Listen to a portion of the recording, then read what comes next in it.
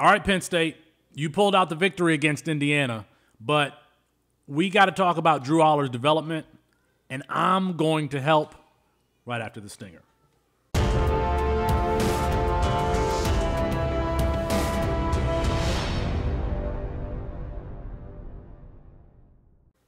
It's Felix Sharp at Sharp Review on Twitter for CampusToCan.com. If you like this video, actually, go ahead and like this video. I want to get this video to 100 likes. That would be the best we've ever done on a video. Let's see if we can get it to 100 likes. I know that we're going to have more than 100 people watch this video, so that should be an easy goal.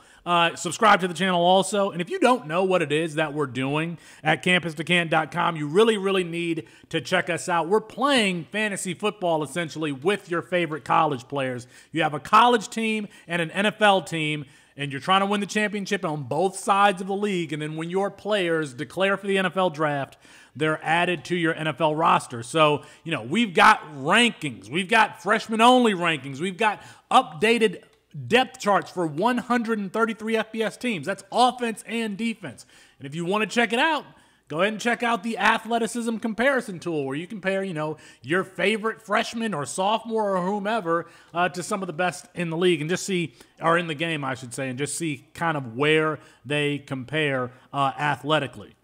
All right, so Penn State, you guys pull out the victory yesterday against Indiana, and of course, Penn State has struggled offensively, including with this Indiana team, which you have way too much talent to really let them be competitive. That game was much tighter than it should have been. Nick Singleton doesn't have a 100-yard game on the season. As a team yesterday, they ran for 132 yards, just averaging just 3.1 yards per carry. Now, we saw the long touchdown to seal the game to Keandre Lambert-Smith at the end. We saw him perform and have some big plays earlier in the season. But when I look at this Penn State team, you got to get it corrected outside. Penn State doesn't really have a dude there. After they've had some dudes there in the seasons past with Jahan Dotson and Parker Washington there, both really good wide receivers. But look at what this Penn State team is doing in the form of big plays. Penn State is 87th in the country of plays of 10 yards or more. Just for some perspective, Illinois has more plays of 10 yards or more. Wisconsin, they've only got 5 or 6 passing touchdowns on the season. They have more plays of 10 yards or more. If you go to plays of 20 yards or more, I'm sorry, I don't have better news for you there. It gets even worse. They are 128th in plays of 20 yards or more. Quite frankly, I think that this is a team that needs, going into next season, they need a transfer wide receiver. They need an alpha. They need a dude on the outside. We saw them do this last year with Mitchell Tinsley, getting him from Western Kentucky. But they're going to need to step up their wide receiver production. And I'm talking about, you look at what Alabama did with Jamison Williams, what USC did with Jordan Addison, what Florida State has done with Keon Coleman. I mean, there are big names that enter the transfer portal, and Penn State needs one of these guys.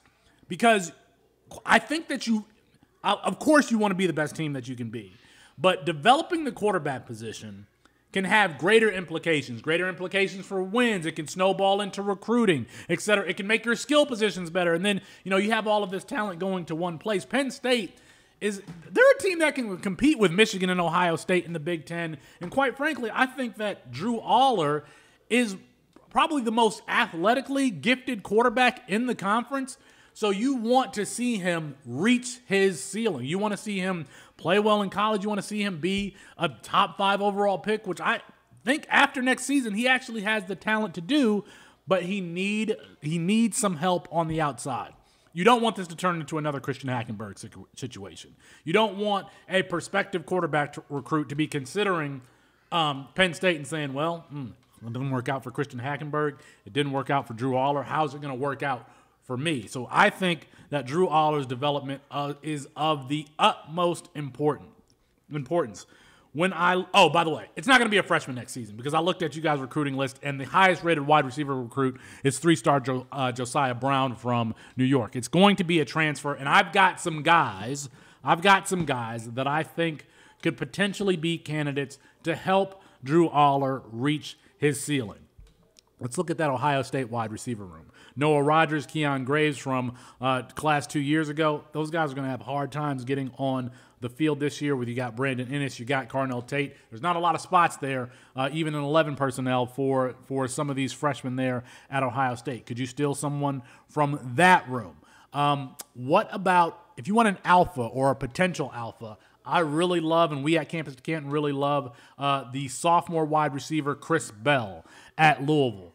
Jamari Thrash is going to be gone. They still have Keon Coleman, but Chris Bell, 6'2", 6'3", 225 pounds, in high school gave Travis Hunter the business. I mean, that's kind of why we gravitated towards him, because he performed really, really well against one of the top prospects in the country in Travis Hunter, and you saw how he played against UCLA with those 2 interceptions. Chris Bell at Louisville, could you lure? He's a potential alpha. Can you lure him into the transfer portal?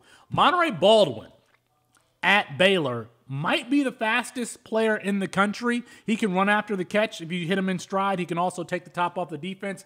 He's a candidate, but I tell you who my favorite candidate is. My favorite candidate, he will be a 5th-year player next year, and that's Cullen Lacey from South Alabama, who's, second in the country in receiving. Plays a little bit of slot, can beat you deep from the slot. He is balling this year. He is balling. He only has 1 game with less than 100 yards receiving this season. So he's a candidate. They got to do something. I don't know what it's going to be, but if you want Drew Allar to reach his ceiling, and you absolutely do, you're going to have to bring in some talent. Let me know in the comments what you think. Are you satisfied with what Penn State is doing? Or do they need to bring in a transfer? And who would that be? Who do you think it should be? Let me know in the comments. And let's see if we can get that record, get to 100 likes. Peace, everybody.